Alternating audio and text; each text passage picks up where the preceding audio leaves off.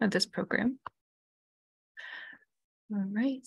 If you do have any questions, please put them in the chat, and we will address those as Nancy can. So again, thank you, Nancy, and I'm so excited. So I'm going to pass the screen over to you. Well, thank you very much, Cindy. And let me first begin by apologizing to all of you who may have been in on the previous date that this lecture was planned for. I am horrified to say that I am recently retired, and I was still figuring out how to keep track of my new life. And so I have no excuse other than deep apologies. But I'm delighted to see that so many of you are here today, and I'm delighted to share this story with you. And as the bio was going through, I was thinking, yeah, right, that is my old life. And one of the high points of my old life at Historic New England, where I worked for 35 years before retiring on December 30th, was this project. And it began around 2005 and resulted in a book and exhibition that opened in 2008. I'll talk a little bit about how it came to be. But in the meantime, I want to begin by asking each of you to just think for a moment about kitchens in your life. What comes to mind when you think of kitchens you've spent time in? The reason I ask you to do that is that it is, I think, without question, the most freighted room in the house. It's the room in the house that carries the most weight in terms of family memory, in terms of personal accomplishment or not. And I'm going to guess that when some of you have thought about kitchens in your life, you've thought about time spent with family. This is a former colleague of mine with her daughter and granddaughter. And we had hoped to put this image on the back because of the back of the book, because I think it's completely charming, but it got nixed for showing unhygienic processes or unhygienic practices. And so please don't wash your babies in the kitchen sink should you have that opportunity. So you may have thought about time spent with multiple generations in your family. You might have thought about time spent with friends in the kitchen. The kitchen has become very much a social space in the last few decades. This is a group of women from Georgetown who met over years, monthly, to play a game called Pokino, I think. But in any case, it became, of course, much more of a social gathering centered around the kitchen. And I'm also guessing that many of you will have thought of time spent with elders. And the interesting thing about this project as we started, my colleague Melinda and I, was that when we talked to people about kitchens, you could almost see their taste buds moistening. I mean, it brought on this deep well of nostalgia. And it's a curious phenomenon that I have never been able to crack down, because not all things that happen in the kitchen are wonderful. And yet people's memories tend to be wonderful. And I have one friend who theorized that perhaps it's because, and now this I'm just telling you right now, has no basis in reality. It may absolutely not be true, but he theorized that the sensation of smell is related to the amygdala in the brain, which is also the place that holds memories. So his feeling was that it was related very specifically to brain anatomy. Be that as it may, the curious thing for me is that the kitchen is not only a time of wonderment, but it can be a time of anxiety. For instance, trying to work out cooking a recipe out of Cook's Illustrated in time for the Christmas holidays. I will say, as not a cook myself. It's always a place of anxiety when I'm performing in it. It is, no matter who you are and how good you are, it is always a workspace. More than any other room in the house, the kitchen is a workspace. So again, why this nostalgia built around it? And then finally, although this is a fairly benign image, because it's the place where family tends to gather, it can also be the place of conflict. And in fact, there are many stories of extreme conflict that take place in the kitchen. And yet, that's not what comes to mind usually when you talk to people about their kitchens. So it was an underlying question that Melinda and I thought about as we talked to people about kitchens and as we started in on this project, and it remains an unresolved one. That said, I'm here to tell you about how the kitchen has changed over time, certainly in the Northeast, but in other parts of America as well. And the reason this was an important topic for me to tackle is that in my role as curator at Historic New England, I was responsible for the interiors of 38 historic buildings, which are based in 5 New England states from Connecticut to Maine and New Hampshire. And those buildings range in date from, for instance, this 17th-century stone ender in Rhode Island to a wonderful riverside 18th-century property in South Berwick, Maine, to the 1938 Walter Gropius house in Lincoln, Massachusetts. And in those 38 historic houses, we have, believe it or not, more than 80 kitchens, in part because some houses grew over time, and as you expanded from big house, little house, back house, barn, you might move the kitchen along. And some properties had multiple housing on them. They might have a small cabin on the property as well. So we had more than 80 kitchens to oversee and talk about and interpret. And as someone who, as I've already admitted, is not much of a cook, kitchens were a little bit of a mystery to me. And so it was a really important topic just for better understanding our own buildings. In our historic houses, we have amazingly intact historic kitchens. This one is at the Runlet May House in Portsmouth, New Hampshire. It dates to the time the house was built in 1804. And at the time, it was the Cadillac of kitchens. It was an extremely modern, highly technologically advanced kitchen. And its owner was an entrepreneur who was interested in technology, which is reflected in that kitchen.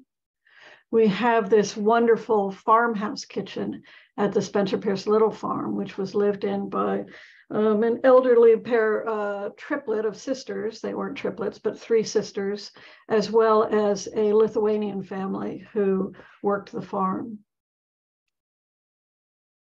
But the reason to study the kitchen as a historian is that for much of American history, it was a virtual certainty that it was the women in the family, or for the privileged class, female servants, who were responsible for feeding members of the household. So the history of the kitchen is in many ways the history of women. It's a history that survives not so much in words, but in spaces, in artifacts, in routines, and in recipes. So for many, knowing what went on in the kitchen is the closest we'll come to knowing our grandmother's grandmothers. So just to a little background about how this all happened.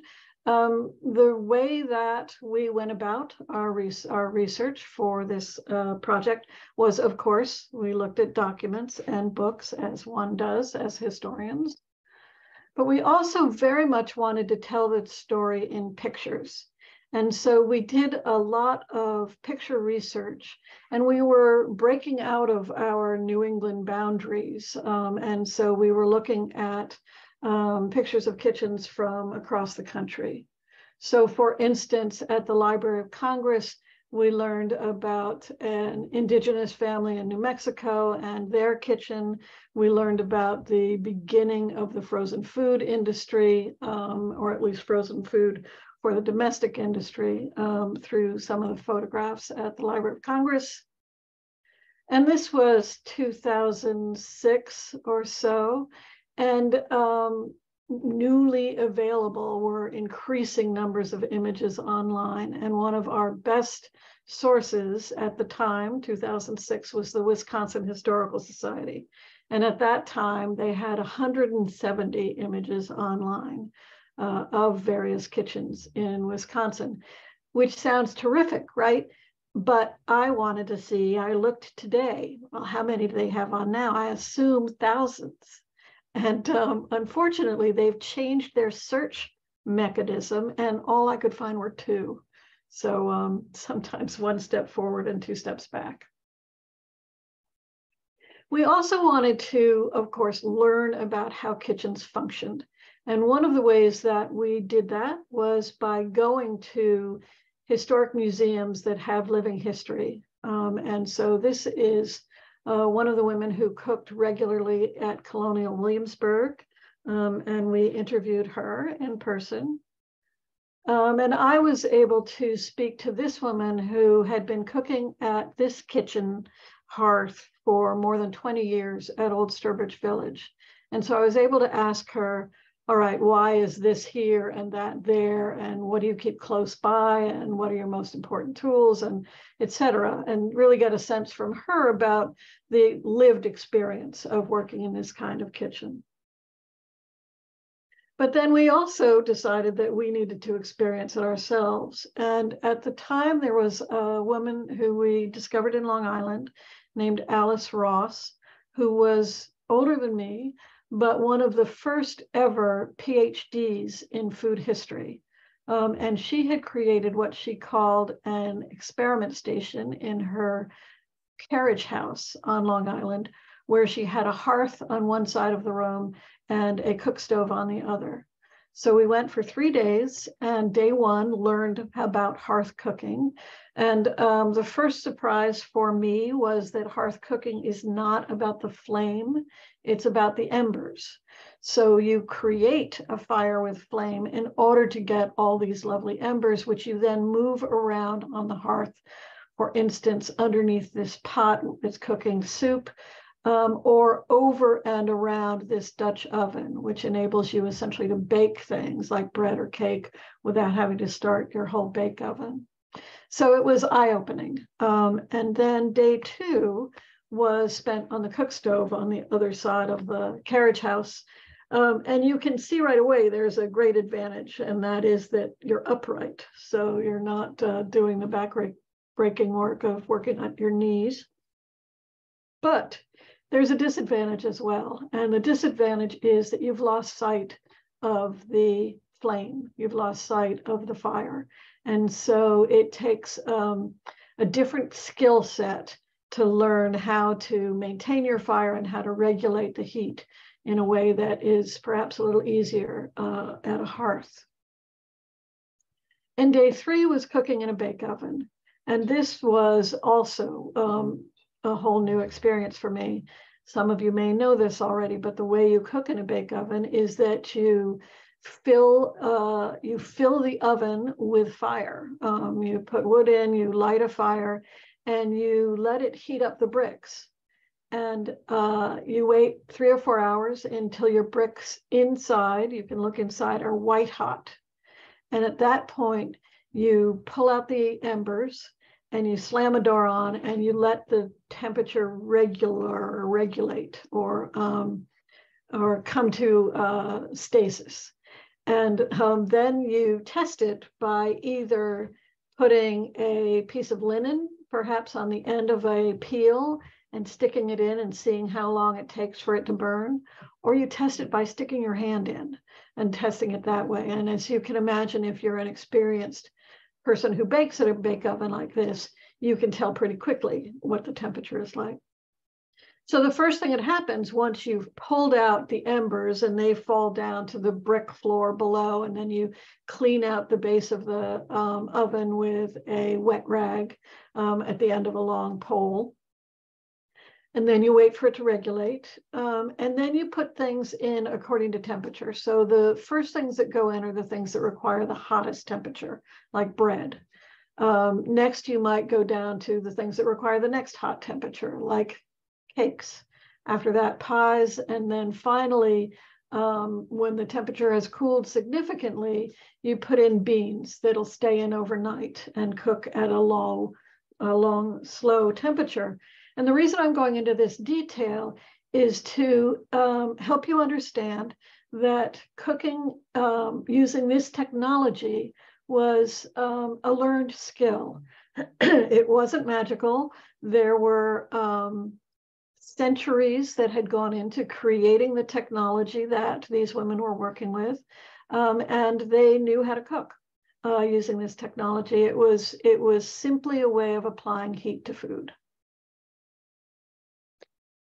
So in addition to wanting to learn how to cook using historic techniques, we also wanted to get a sense of surviving historic kitchens around the country. And so we wrote to every state historic preservation officer, asking him or her to tell us about what kitchens they knew of that had survived.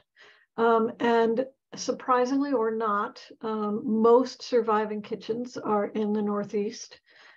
This one is in Chicago. This is at the Glessner House, which was built in the 1880s in Chicago. But we found very few as you get further west and south. This was a kitchen in New Mexico. It's not particularly old, but I like it because it has that kind of revival style. It was built in the 1950s by an antiquarian who studied the history of New Mexican architecture. One of my favorite kitchens is this very unprepossessing one, which is in Kittery, Maine. And it was the kitchen that belonged to a Black couple who had worked as servants to Philadelphia families. And they and other servants who worked for Philadelphia families would drive up from Philadelphia to Bar Harbor every summer to spend the summer up there cooking, cleaning, etc. And the problem was that there were very few places that they could stop and stay overnight and get good food along the way. There was a green book which told members of working class Blacks where they might be able to stay and find food. And this was one of them. These couple who had been servants themselves decided that they would create a welcoming home for others who were traveling north. And there are people who survive in the Portsmouth area who remember traveling through and staying at this house. And what they remember are amazing meals cooked in this very tiny kitchen. And I think that is a important thing for us to bear in mind, is that it doesn't take a high-end kitchen to create amazing meals.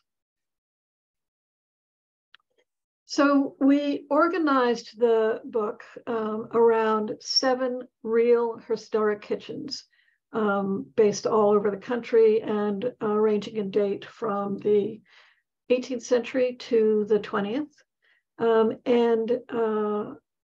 What I'm going to talk to you about is, and we used each of those specific houses to be a launching point to then talk about kitchens in the 18th century in the Northeast, or kitchens in New Mexico in the 18th century as well. I'm going to focus on 5 of these kitchens because there's not time to talk about all of them. And we'll start with the kitchen that is at this house. This is one of Historic New England's houses. It's the Coffin House in Newbury, Massachusetts.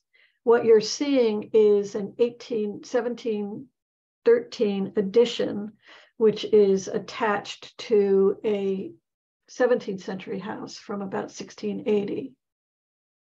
And here you can see where I can get my pointer there, where the 17th century house attaches to the larger 18th century addition. And the kitchen that you see here is right below this chimney, with these two windows.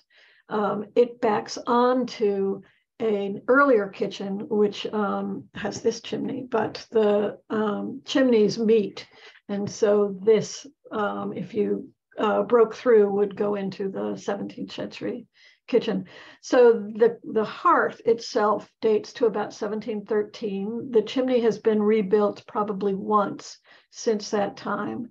And then in 1770, time of the Revolution, they added this paneling and this dresser. So it is largely intact from the 1770s. And in the 1770s, there were 3 generations of Coffin family members living in the house, and you get a sense of how it was used from this isometric drawing, which we'll see more of as we go forward. And what this image implies is that this child's mother, who is at the hearth, worked closely with her mother-in-law in the newer kitchen. But in fact, that is unlikely. It seems pretty clear that women liked sovereignty over their own hearth. So I think it's more likely that the grandmother worked at her own kitchen, which backs onto this one, which would have been the kitchen she was used to working with, while her daughter-in-law worked at this one. And the reason I say that is that there's a wonderful book called Reminiscences of a Nonagenarian. I think the author last name was Emery, but in any case, it's about a woman's memories written in the 1850s of growing up in Newbury and Newburyport in the third quarter and fourth quarter of the 18th century. And among the things that she discusses is a pair of sisters-in-law, where the newly married sister-in-law moved into a house where her sister-in-law was already living. And for about 6 months, they shared the same hearth.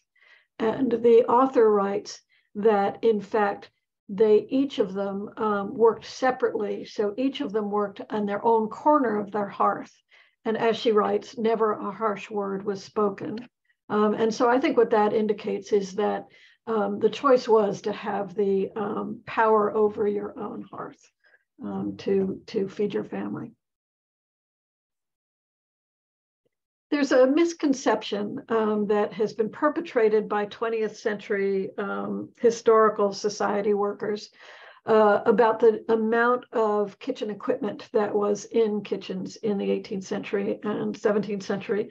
And that's because there's been a tendency to put every single piece of kitchen equipment that a collection has into the hearth so that you can see it.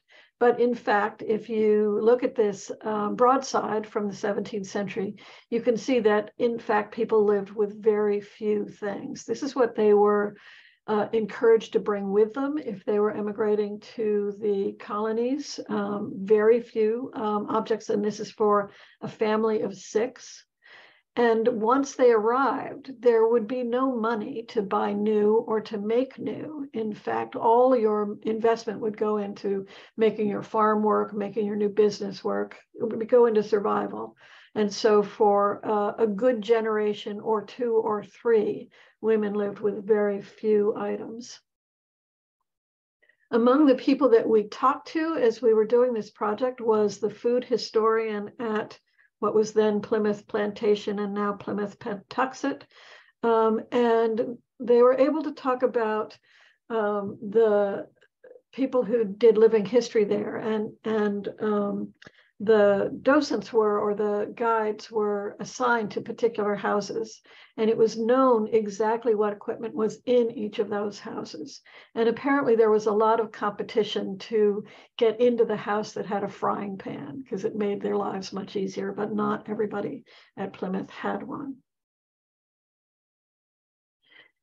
There's been a, maybe I'll call it an old wives' tale, that women died in the kitchen that the highest leading cause of death was from fire. And the fact of the matter is that that's not true. And the reason that, or the evidence, among others, that I can tell you that's not true, is that this notice of Mrs. Moses of King Street of Charleston, South Carolina, dying in a fire, was published in a Portsmouth, New Hampshire newspaper in the 18th century. And I don't think it's because she was related. I think it's because it was rare. And the reason that it was rare is that in the 17th and 18th and early 19th century, women's clothing was wool or linen. And wool and linen do not burn. They simply smolder. What burns is cotton. So it's not until the 19th century that you start having the danger of death from fire. But pretty soon, at least in the northern part of the country, people start living with cook stoves. And so there's less danger of embers getting onto cotton clothing. And so it is a misconception that women died from fire commonly, but less true is, or more true, is the problem with children. Because of course, children are not always careful. And the kitchen was a place where families gathered. And so as you can see from this drawing, there was a danger of scalding as opposed to burning from working around a kitchen. The kitchen in the 18th, 17th, and 18th century was command central, especially during butchering. And here we see butchering being processed in a Pennsylvania kitchen. And the reason for that is that butchering takes place during a cold snap. And the meat has to be processed quickly before it spoils. And so in a community, people would take turns butchering, and then they would go from house to house and help process. And it was an all hands on deck process. Men and women, boys and girls were all involved in processing meat so that it could be smoked, it could be changed into sausage, it could be preserved in various ways to get you through the season. But you would go from house to house because it was such a labor-intensive process. Now, it is also true, however, that the kitchen was the one room in the house that could be counted on to be warm. So in the winter, it was a workspace for men and boys, women and girls. And so it was a gathering space for all members of the family. Now we're going to leap forward 100 years to this house, which is the David Davis Mansion in Bloomington, Illinois. And here you see David Davis in all his glory. He was a close friend of Abraham Lincoln. They rode the legal circuit together.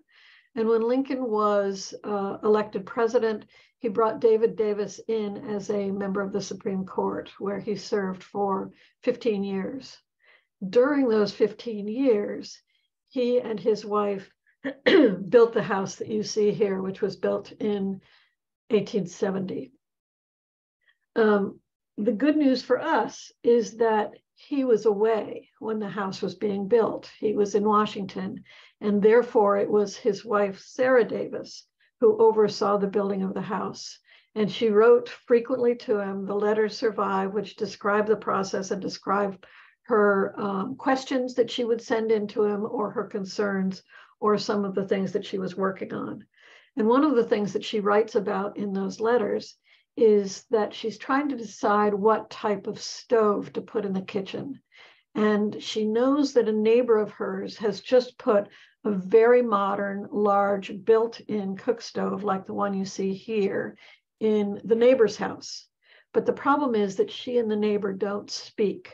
And so she's writing to her husband and describing how she's going to try and sneak her way in to her neighbor's kitchen to see this cook stove, which in fact she then does end up purchasing. You can see from this image that the kitchen is a whole new ball of wax. It's a sort of engine for cooking, and it has various appurtenances that will work around the things that are needed for creating meals for a family. So for instance, here you have a china cabinet separated from the kitchen, so you could pass things through with this little pass through here, and imagine that there is a full wall. And similarly, imagine a full wall here where you see a flour pantry, flour and sugar would be stored here, and a pantry for cooking equipment, as well as through this door, there would be an ice box as well. The kitchen was very much state of the art at the time, and you can see it's quite similar to the one that we see in this image, which was published in 1770 by Louis Prang, 1874, sorry. And it is considered, this image is the ideal kitchen in America in 1874. And it has the things that you would expect, for instance, you know, a cook stove, whether it's a built-in one like this one or the Davis's, or whether it's freestanding coming out from the chimney wall. It has windows next to which are tables so that you have light to work with. But the very exciting, very new, very exotic thing that has been added to the kitchen is right here. And this is a brass water heater.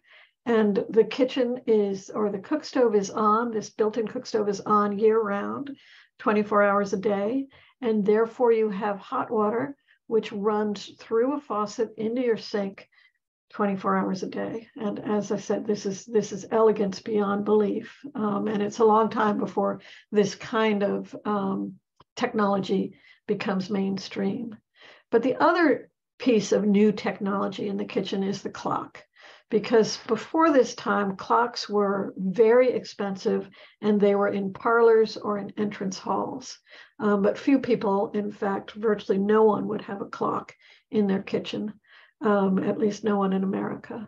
And to have a clock in your kitchen changes things. And if, like me, you have learned to cook from cookbooks, you know that you cook to time. And unfortunately, I think something's lost by cooking to time, because you lose sight of cooking to doneness. And before there were clocks, and very good cooks, of course, now do cook to doneness. As a not good cook, I'm here to tell you that I cook to time, and it is not always a successful way to cook. So it's now a gathering space, but more often than not, it's a gathering space for women. It's a gathering space for family members, women, female family members, and sometimes for a boy who may not be feeling well or who's being punished. And in this case, he's peeling potatoes. But it is a well-lit space, as I said earlier, from windows. And it's a workspace, but it's a female workspace as opposed to the kitchens that we saw earlier. And here you can see that the kitchen has been removed from command central. It's no longer at the heart of the home. It's off in an extension wing. So these three windows are the windows of the kitchen. This is the china pantry separating the kitchen from the main part of the house. And this is the dining room. So it's close by, but you don't get the noise and you don't get the smells. And heaven forbid, you don't have to deal with the people working in the kitchen. So there's a period in this time of an increasing concern about the appearance of gentility. And to be genteel, one does not work. And so one would want to be perceived as somebody who could afford to spend time sitting in the parlor, reading, playing the piano, gathering with your family, and not actually having to do any work. It's a facade, of course, because even well-to-do families were working. They had to oversee the work going on in the kitchen or in the fields, or they were bringing in money. But in any case, the facade was this appearance of not going behind the baize door, of not going behind the curtain, of staying in the formal spaces in the house. Curiously, as the technology advances, or maybe not curiously, there's a backlash against it. And you get this sort of deep feeling of nostalgia that centers on the now forgotten hearth. And even more curious is the fact that it's a stove company that's using this image to advertise its new stove at the same time that it celebrates what the stove has replaced. In fact, that nostalgia had a tendency to be stronger among men than women. Nathaniel Hawthorne, for instance, wrote that he saw no beauty in the cook stove, and he lamented its introduction, worrying that with the demise of the kitchen hearth, he wrote, quote, "There will be nothing to attract children to one center. Domestic life will seek its separate corners." So in other words, this is the beginning of the end of family life, at least according to Nathaniel Hawthorne in the 1850s. Sarah Orne Jewett, another wonderful New England author, had a different view. And she described a man who waited until his wife was away and after a drink or two with a friend, took the stove apart piece by piece and disposed of it. Jewett observed that women, quote, "knew better than their husbands did the difference this useful invention had made in their everyday work." But as with all new technology, while you have some gains, you also have some increasing work that's required. And here you can see this really great image of a young girl who's gotten her little hands dirty, and you can see her paw prints on the dirty chrome of a fairly simple stove. In this period, this is the middle of the 19th century, there are tons and tons of household advice books that are being published. And they tell women all the ways that they need to keep their house. And there are page after page devoted to how to keep your stove clean. And of course, those beautiful stoves that we saw earlier that were built in, that were very elaborate, were the worst to keep clean because the dirt would get encrusted in the chrome and in the gauze decorating the front. And so before long, you'd come to want something much more simple like what you see here. And the other thing that would happen with cook stoves is that before long, the chimney would back up. And so, and that's what you're seeing here. And so it was an annual task given over to the men of the house to clean out the cook stove flue at least once a year. And Mark Twain writes about this process, which he describes as the most vexatious that man can possibly imagine.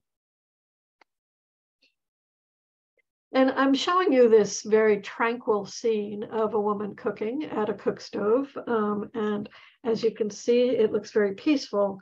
But of course, cooking wasn't peaceful for everyone, and not everyone found it enjoyable. And one of my favorite characters who we came across in the course of our studies was a woman named Hetty Morrison of Indianapolis, who wrote extensively about housework, which she did not enjoy. In 1878, she wrote, quote, "Not of my own free will did I enter upon a career of broiling, roasting, and baking." She complained, "I wish to say that I think 2/3 of cookbook makers should be hanged without benefit of clergy." So cook stoves became fairly prevalent beginning in the 1840s in the Northeast. And by the 1880s, unless you were very poor, it was likely that you had a cook stove. However, if you lived out in the territories, cook stoves would be much rarer. And the reason for that, and in fact, this is the Dakota Territories, and you can see the woman of the house beaming, and I'm sure it's because she's very proud that she is one of the very few people out west who has a cook stove. The reason they were so rare is that people traveling west in wagon trains learned that the heavier their wagon, the more likely it was to founder. And so if they had the misfortune to have a stove with them, more often than not, they jettisoned it off the side of the wagon before they got anywhere near their final destination. And there are these amazing letters written by women who grew up in the Northeast with an up-to-date kitchen, but traveled west for a new adventure to start a family life in a new world. And they write these really sort of heartbreaking letters about how hard their life is, and they can't believe that they're living with a technology that essentially their grandmothers lived with, which is to say they're cooking on an open hearth rather than in a cook stove, which is far more efficient. And as I said, at least you're more upright than you were cooking on a hearth. And they didn't have the experience cooking on hearths, most likely. The other place there were not cook stoves was in the South, particularly in where there were enslaved populations. And that is because you had free workers of a sort. And therefore, it did not pay to build a modern kitchen. And so kitchens remained as they were in the 18th and early 19th centuries in the South, right up to and through the Civil War. And then, of course, after that, there was a lot of poverty in the South. And so there wasn't enough money to create a more modern kitchen. And so women who moved from the North to the South talk about, again, having to learn to cook in a way that their grandmothers had cooked. So that was the 1870s. Now we're going to leap forward to the 1920s. This is another one of Historic New England's houses. This is Castle Tucker in Wiscasset, Maine. The main block of the house was built in 1804, and then in the traditional big house, little house, back house barn, we have the extensions that were added over time. And the kitchen in this house was built probably in the 1820s, but then updated over time. And it's these two windows that are the kitchen. And in fact, this is one of the windows, which you can see here. This is along the same lines as the kitchen that was seen in the Louis Prang drawing and also at the David Davis mansion. Instead of a built-in stove, this stove has been put into the old kitchen chimney from 1803 or 1804. And you can see, in fact, this is where the bake oven was from 1804. You've got a clock, very modern addition. But what really sets this kitchen apart and makes it modern is the addition which was added in the 1920s of this. And this, as some of you may recognize, is known as a Hoosier cabinet. It's a generic name for a type of cabinet that was first developed in Indiana by the Hoosier Company, but very soon was marketed by many companies. And it's the linchpin that separates the 19th century kitchen from the 20th. This is the very beginning of the kitchen as we understand it, a modern kitchen. What's new about it is that for the first time, it brings together multiple processes into a single space. So here we have the drawing showing the kitchen that we saw before. We were looking in this direction, and now you're looking towards this Hoosier cabinet. Sink over here from 1804. And also from 1804 is a pantry behind this door. Behind this door, another pantry, and also behind this door, the stairs to the cellar. So in the cellar, you would have stored foods that could survive winters in the cellar. In the pantry, you would store things like flour that needed to stay dry, but also kitchen equipment, and similarly in here. So in order to create a meal, you would be drawing on things from 3 different spaces that were not even inside your kitchen. Basements were very much part of food processing in kitchens up until the 20th century. And so once you have this, you're starting to pull together the processes. This was purchased by this woman's daughters and sons for their elderly mother, who was still cooking in the 1920s. She would have been in her 80s at that point. This is a very long-lived family, the Tucker family. And they were trying to make her life easier. So among the things that this did was it provided a clean and easily cleanable work surface. And as I said, everything's all together. So instead of going to these multiple spaces, she could pull together her baking things all right here and then simply walk over to the stove as opposed to having to go many steps. And you'll see that before long, we start counting steps to understand what kitchen work is like. The Hoosier cabinet was enormously successful. It was, as I said, the Hoosier Company is the first company to make them, but before long, multiple companies are making them. And they're advertising that already in 1920, there are 4 million Hoosier cabinets in American houses. Again, it is the linchpin, as I said, that starts to head us towards the modern kitchen as we understand it today. The Hoosier cabinet comes out of, interestingly enough, the study of Taylorism in industry, which is time and motion studies that looked at industrial processes and ways to make them more efficient. And the reason for that is that a domestic worker named Christine Frederick was married to a man who was a business executive, and he was involved in time motion studies in industry. And she had an aha moment when she thought, I can do that, and I can look at how to make cooking more efficient. And so she created what she called an experiment station in her household on Long Island, where she timed people.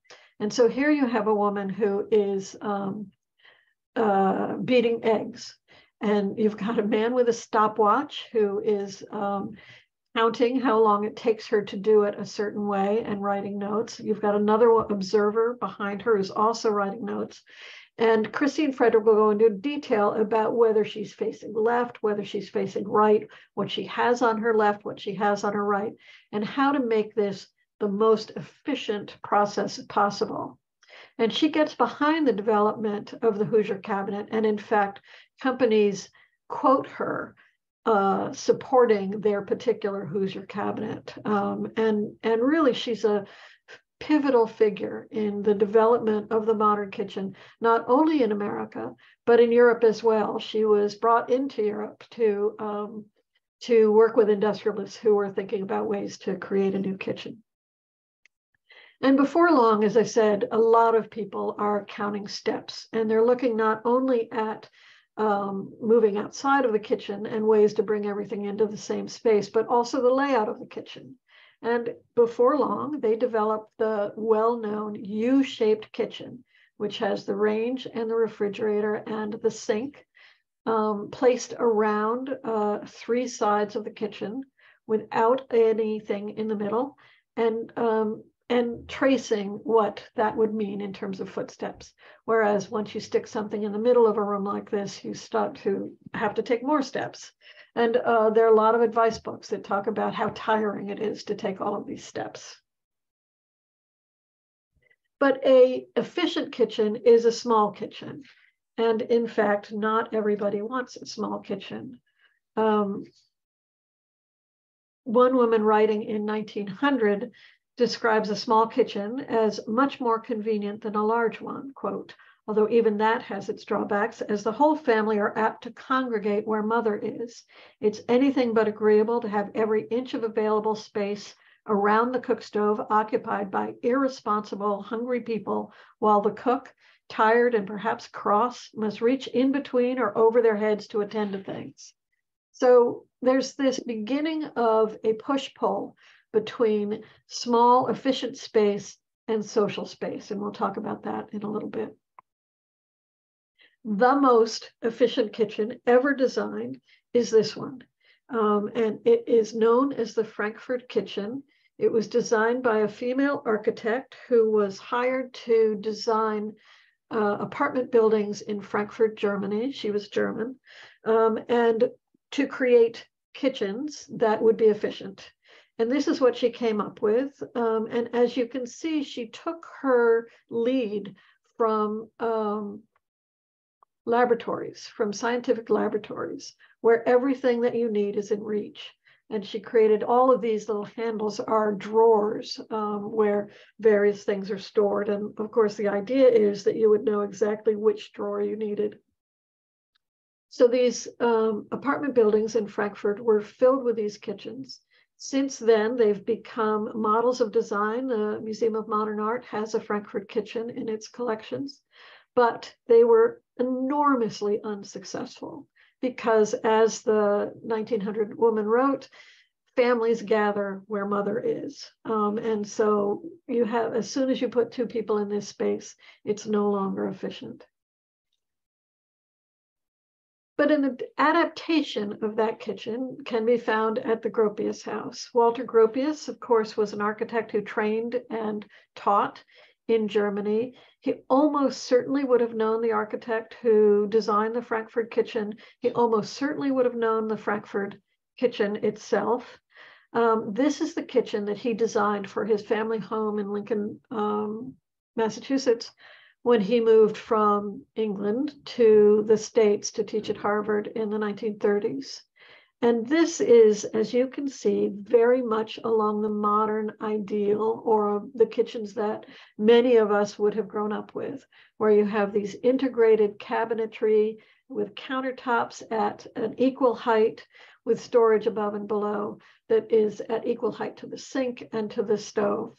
It is as efficient as can be, although again, it's designed for one person. And in the case of the Gropius family, it was designed for their cook, who they brought with them from Germany. She was left alone to do her work in the kitchen while the family gathered in the living room or dining room right outside. But during the war, World War II, she went off to a munitions factory where she could earn a lot more money, leaving behind Gropius's second wife, Isa, who you see here, to do the cooking herself. So suddenly she's stuck by herself in the kitchen preparing meals. And according to her stepdaughter, it was not all that successful. She writes, all the delicate, this is the stepdaughter writing about her stepmother after the servant has left, all the delicate gourmet recipes that Isa had collected now lay in her own lap and were to be served impeccably on the dot of 7. After all, this is a German family, and impeccably on the dot of 7 would have been understood and assumed. In time, she became a cook of great expertise, but never one of joy. And the atmosphere of dogged desperation, which I remember in the kitchen, is no doubt partly the reason why this is the stepdaughter, never learned to cook. We're getting into the 20th century kitchen as we understand it, as we were young, and as we understand it today. And one of the things that creates the 20th century kitchen is the introduction of electricity, which came slowly. This is a General Electric ad published in the 1930s showing the electricity coming to the farm. You can see the electric worker who's working on a pole to bring electricity to this farm.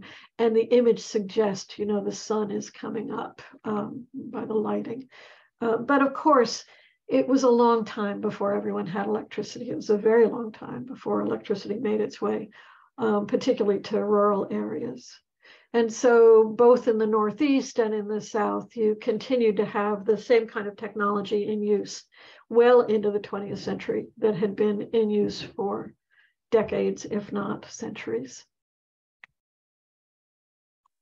Now, it's one thing to talk about an ideal kitchen, but of course, very few people live in an ideal world.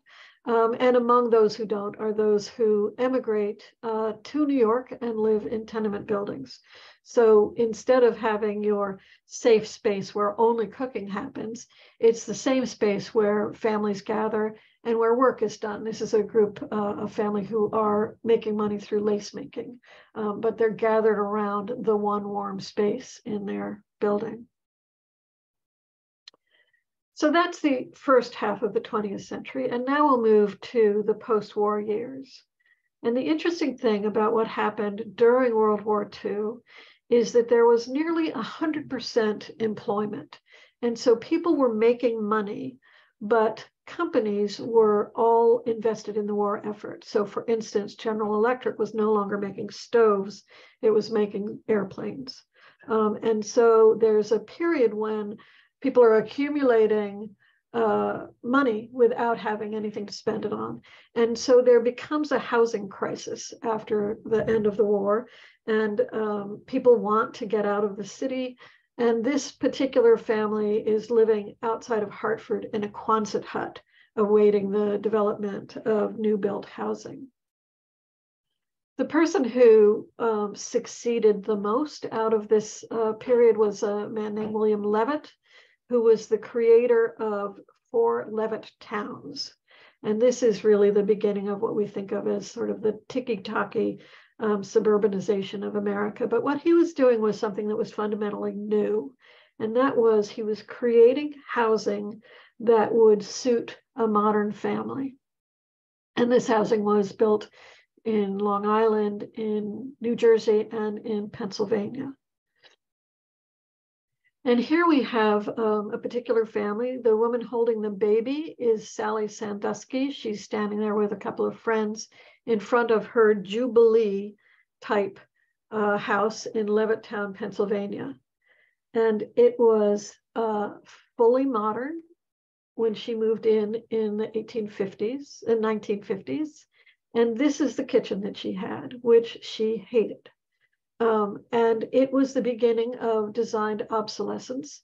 Levitt partnered with General Electric, and General Electric had the brainstorm to create matching appliances in unusual colors, because that meant that when one appliance went, you would want to replace them all so that they would be like colored again. So here you've got your refrigerator, stove over here, and a laundry as well, all with this sort of blush pink color, which is what Sally Sandusky hated. But the other thing that you're seeing is the beginning of the open plan. And this at the time was thought of as the California model of living. And so you've got a U-shaped kitchen, very efficient, but it opens directly into a breakfast area, which in itself opens then into a living room and dining area. But probably most of your work would be happening, school work would happen in the kitchen, and the family would gather for informal meals in the kitchen. And we've got a cutaway here showing a car. So this would be the garage. You can walk into the dining area or eating area and kitchen right from the garage. So Sally Sandusky was still very much alive when we were doing this project, and we were able to talk to her about the kitchen, which is how I know that she hated it. But she was very thrifty, and she hung on to it till the bitter end, which in her case was the 1990s, when finally the appliances could no longer be replaced. And at that point, she tore it out and gave it to the Pennsylvania History Museum, which is where you see it here. And she had a new kitchen put in, much more to her liking, and which was not pink.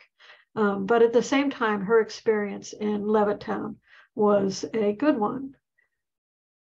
That was not true for this woman, whose name is Daisy Myers.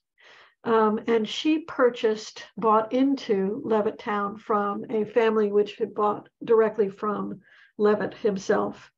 William Levitt wrote that while he could solve the housing crisis in America, he could not solve all of the crises in America, including the crises of race. And therefore, he refused to sell to Jewish families or Black families.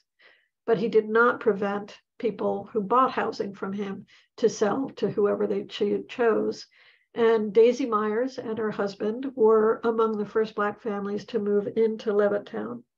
And their experience was anything but joyous. And in fact, I think this is a really, really poignant photo, because on the one hand, you can see her almost, looking out with anxiety, and her kitchen has become not a place of solace so much, but a place of a bunker, a protective area where she hopes she can protect her newborn child while people are burning crosses on her front yard. And it wasn't until the Pennsylvania Attorney General stepped in, that they were protected by state police until finally the hoo-ha died down. But while we were able to talk to Sally Sandusky, Daisy Myers was not interested in talking about her experience. And the only reason we know about this is that it was written about in Life magazine as the downside of life in one of these planned communities. And then we have the Madison Avenue version of the kitchen. And this is where a kitchen where everything's clean, children are bright and happy and smiling. Mom looks lovely in her elegant cocktail dress with a apron that exactly matches the decoration in her kitchen. Everything matches, everything's spotless and clean. And of course, this is not the way people actually lived, but it's the way Madison Avenue wanted you to believe that you could live if you had yourself a nice kitchen like this one. This is in counter opposition to what we saw in the 1870s house, where people wanted to have the veneer of never setting foot in the kitchen. Now, instead, you've moved into an informal world where you are living informally in the kitchen, at least part of the time with your family, and it's family space, which it was not, very much not before that. So not only is Madison Avenue thinking about kitchens, but so is industry. And it's not until after World War II that you start to have freezers, domestic freezers that were successfully used. And so along with freezers, you get the development of side industries like TV dinners or like the Tupperware industry. And look at this woman with her beautifully done nails and her pearls looking up joyously at her Tupperware. So there's this sort of 50s veneer of the kitchen as the central space in a home where everybody is happy and everything's clean and everything's lovely. Not everybody was so happy. And one of my favorite, other favorite people who we researched as part of this project was Peg Bracken, who wrote the I Hate to Cook book, which I will say was one of my mother's favorites. And in fact, I can still remember my mother laughing over the book because of this irreverent approach that Peg Bracken took to the task of preparing the family meals. For instance, in her recipe for beef stroganoff, she writes, quote, "Add the flour, salt, paprika, and mushrooms, stir, and let cook 5 minutes while you light a cigarette and stare sullenly at the sink." I'm sympathetic. I wish that I were more sympathetic instead to Julia Child. And Julia Child and Peg Bracken are kind of the opposite extremes of what cooking was in the 1960s in America. And as Julia Childs would tell you herself, were she still around, she had no idea that the work that she and her two French friends were doing would have such a huge impact on American culture. In fact, all she was trying to do was to learn herself how to cook at the Cordon Bleu in Paris, where she was living with her husband, and then to bring what she learned back to her friends when she moved back to Cambridge after leaving Paris. And before long, she becomes the center of this entirely new gourmet world, which is still very much with us today. Not the least, I think, because of WGBH's recognizing in her a star and bringing her in, along with her husband, who was often down below camera level, looking up at her and feeding her lines. So Julia Child versus Peg Bracken, 1960s. Towards the late 60s, we start to get counterculture developing, especially hippie culture. And on the left, we see a commune outside of San Francisco. And the great thing about the commune is that suddenly meals are being shared. And I will say that hardcore feminists today believe that it won't be until meal preparation is shared communally that women can truly be living on an equal footing with men who choose not to cook. But in fact, here we see in the commune, as I said, everyone had a responsibility for one meal a week. And so the rest of the time you could be going about your daily business. Madison Avenue looks at the women's lib kitchen and places this woman alone in her kitchen. So it's as exactly backwards as you could possibly be to understand what women's liberation was really meant to do for women and kitchen work.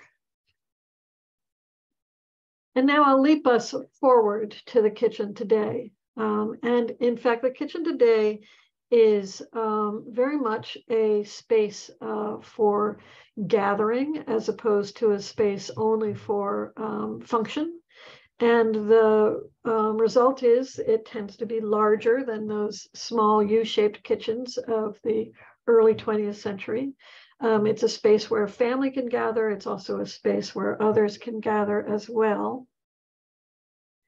And it's what you see over time in the 20th century as this push-pull between family as social space and family as efficient workspace. An efficient workspace is a small space, a social space is a large one, and not efficient. So imagine you are someone who cooks in this kitchen. You're going to be walking around this large island every time you need to get to your refrigerator or your microwave. The stove is back here, the sink is back here.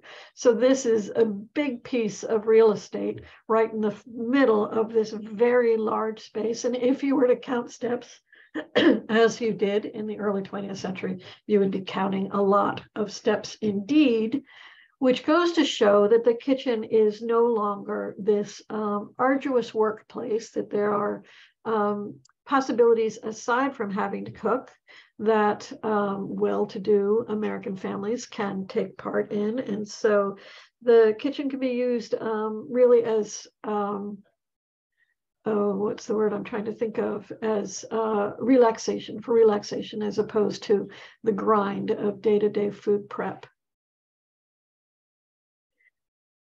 Needless to say, not everyone has an ideal kitchen. Some people have families with children, and some people have kitchens that have inadequate workspace, inadequate electrical outlets. So you can see these plugs back here. And the kitchen is a space that is not highly designed. And also not everybody lives in a space where they can have a big kitchen. Some people live in cities. And in cities, you have a tendency not to give up a lot of real estate for your kitchen. But in fact, you can still create amazing meals, as is witnessed by this particular person. Some of you will know that this is Mark Bittman, who is the former New York Times editor of the cooking pages and the author of some really fantastic cookbooks. And he describes his kitchen as minimal, but also stands firm on the fact that that's all he needs. You don't need a lot of space. You don't need a lot of equipment to create fantastic meals. What he does have that a lot of New Yorkers do not, and what he's very proud of, is the window. In fact, there are many New York apartments, as many of you probably know, that have no windows. And so while he's giving up the use of that wall, at the same time, he's got great light coming in. Now, with Mark Bittman, I think we need to talk about an important development that's occurred in the late 20th century, and that's the increasing involvement of men in the kitchen. And it's not only because families don't necessarily stay together as they did in earlier generations, but also because I think men are taking time and responsibility more and more for cooking. When we did our project in the 2000s, we did a marketing survey across the country to find out how many women were still 100% responsible for the meals of their family. And we found that it was only about 50%, and that 50% of men cooked regularly. And so you have a sea change from the earlier part of the 20th and even 18th and 19th centuries, where it was very much divided by gender, and much less so today. And I'll leave you with this image, which I think is a really great example of a man cooking. But it reminds me of a quotation that was in the New York Times by a University of Pennsylvania sociologist who wrote, "It's only since men have been cooking that you can justify the $275 knife." So that is, in a nutshell, or not in a nutshell, a very fast run through 300 years of kitchen history. I hope it's been entertaining for you, and I'll be happy to hear comments, take questions, which I think Cindy may be able to see in the chat box. And I hope that you all now can put your own kitchens into some kind of historical context. Yes, thank you so much. That was incredible. And I did see that we had some questions and some comments come through the chat. Let's see. Question. Did your research reveal different uses or approaches to the kitchen over time, depending on immigrant origins of the owner or cook chef? Yeah. Yeah, and in fact, one of the most interesting things that I learned about was a Southern Mediterranean practice of having two kitchens in the house or in the apartment.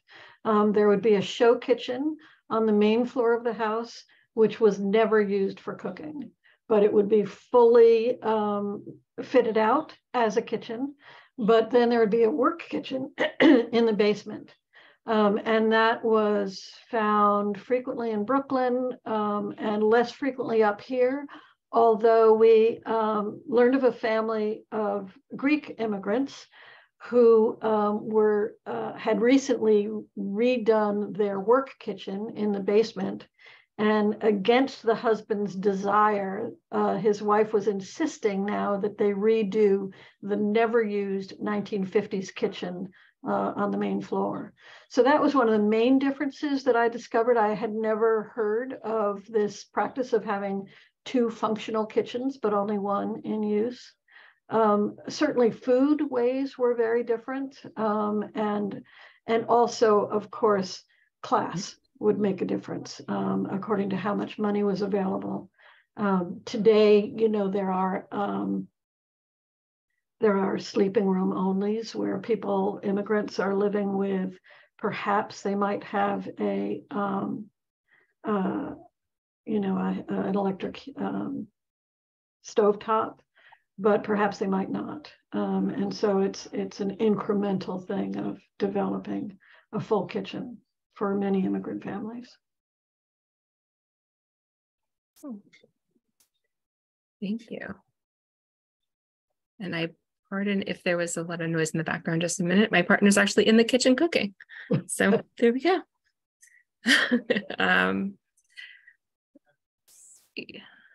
We've got one of those great open concept houses, so there's just no way of getting away from the kitchen. A couple of comments here. I enjoy your cutaway drawings of the kitchens. And many kitchens had checkerboard floors. Interesting. Yeah.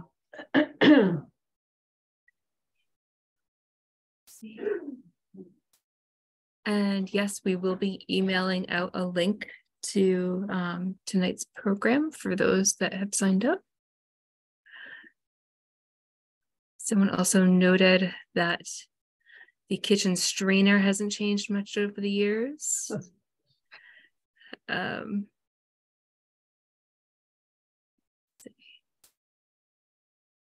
And is it possible for you to provide a list of the books you mentioned? So I don't remember which books I mentioned. I think that there are websites that focus on 19th century cookware or books. The University of Michigan has a huge cooking library, cookbook library, as does Radcliffe at Harvard.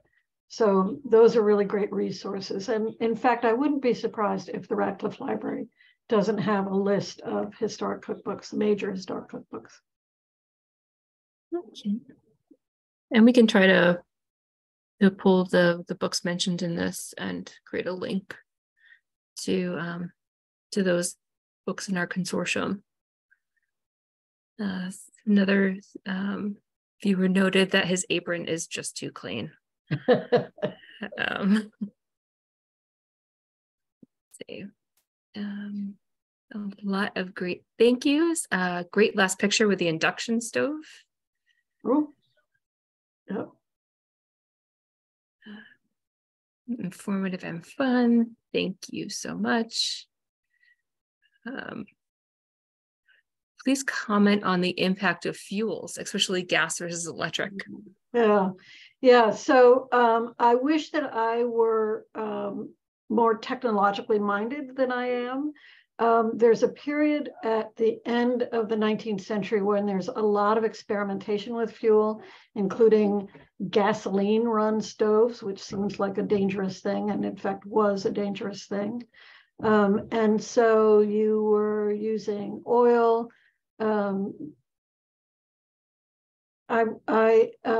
Electricity becomes increasingly used as the 20th century advances. It's not until after the war that you start having freezers, for instance. But in terms of the different kinds of fuels, I'm going to pass on that because I'm going to get the details wrong. Comment that I think families from India have two kitchens, one just for cooking spices, the other to prepare meals. The odors stay in the smaller kitchen with the spices. Oh, interesting.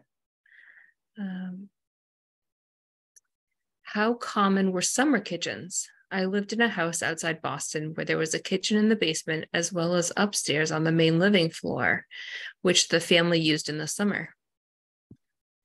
So I will say that there's summer kitchens are more common elsewhere than they are in New England. You find them in upstate New York. You find them increasingly commonly as you move south. And the reason for that is that nobody in the South wants a fire going in the summer in their house. It's not, it's also the case that in plantations, it was a way to separate the enslaved population from the white population to have a kitchen that was in a separate building. But in New England, they exist, but they tend to be much less frequent than elsewhere. What you do have in New England sometimes, and are the house that I showed you with the intact 1807 kitchen was an example of that, is that you might have like a dirty kitchen and a clean kitchen. You might have a kitchen for doing big chores like laundry and butchering, and a clean kitchen for doing your more refined cooking. Thank you. Comment, I grew up in the Philippines. We have two kitchens, one for show, but the other kitchen which we call, the dirty kitchen, is where all the cooking happens. Oh yeah, right. Yeah, that was new to me. It's fascinating. And I will say that did I mention this? I told you that I had met with a Greek family. We actually took the show kitchen, lock, stock, and barrel, and added it to Historic New England's collections to represent that use of two kitchens amongst different immigrant families. And I think it's really important to know about. And clearly it's a vein that runs through many groups, but it's not part of the sort of mainstream understanding of kitchens in the Northeast, and yet not that uncommon. But interesting that it was in the Philippines as well. Question, the dresser that was shown in the coffin house, would that be called a North Shore dresser? No, no, it is a North Shore dresser, but would not, I don't know that as a historic term. It's certainly a dresser, and it's certainly on the North Shore, but it's very rare. I know of only one other surviving example from the 18th century, and so there aren't enough of them to have a name. Maybe there's more than two, but there aren't many that are surviving from that period. Let's see. Another question here for you. We have an old house that doesn't appear to have a kitchen. Our living room has a central fireplace with arms that hang posts, etc., hang pots, etc. Did early houses use what we call a living room as the kitchen, as well as a living and sleep space? For sure, the main living area in early houses was the same space that cooking went on. It was only the well-to-do, the very few well-to-do, who were able to have a separate sort of living area. And not the least just for the fact that you would want to heat one room. You would want to be in the room where the fire was most of the year in New England. And particularly in the early 18th century, which was part of a mini ice age. And so if you have a big hearth with a crane which hangs pots from it, that is the room that was lived in. That was used both for cooking and living. You didn't mention sculleries, which were common in the UK. Were they not used here? So I think you could call that what I call the China pantry off the kitchen in Bloomington, Illinois. I think you might be able to call that a scullery. Although it was where really cleaning was done. It was where china was cleaned, not where dirty cleaning was done.